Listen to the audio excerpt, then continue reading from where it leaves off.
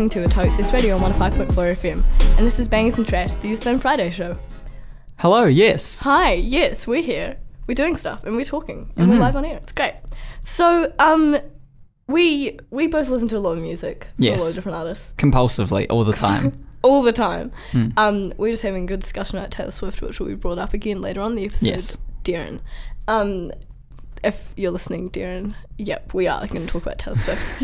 But yeah, I have delved into the world of K-pop recently. Rosa has an obsession. Okay, whether or not I'm going to the BTS movie with my parents, it's irrelevant. Yes, completely irrelevant. Completely irrelevant. That's just an entirely different thing.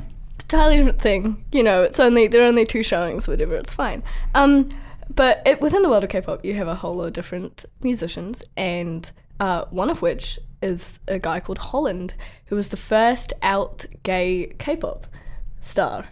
Yeah. And he runs an independent company, and he released a song called Neverland, which I heard a while ago, and it has been not so much talking Korea in South Korea per se, but he mentioned it in an interview. There's a gay kiss in it, and he said that the director told him there wasn't a kiss in it. I remember messaging you about this when I was watching the interview. The director told him there wasn't a kiss in it, then the director told him it would be R-rated if there was a kiss in it, so he put a kiss in it, and then he was like, well, now we can talk about it. Yeah. So he kind of put it in as like a point of discussion, but he also, Neverland, you can find it on YouTube. I'm not sure on what other streaming services, but I probably use Spotify the most, and I found a couple of his things on there. 2 of his songs, I'm Not Afraid, followed by I'm So Afraid. Classic. That's just me before exam break starts and afterwards. Yeah. So I'm going to be playing his song I'm Not Afraid, which has the movie kind of reminds me of Youth, but the movie... Music video. Yes. Sorry, I saw MV in my head and I was like, that means movie. No, it means music video. Yeah. Kind of reminds me of Youth by Troye Sivan, in that it's not similar at all, really, apart from it's just it's just like a vibe of like a house party.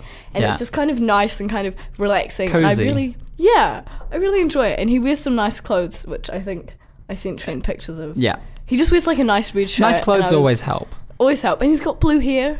I love it. Every time I see a K-pop star with dyed hair, I just want to dye my hair immediately. And if I had the money to, my hair would be dead.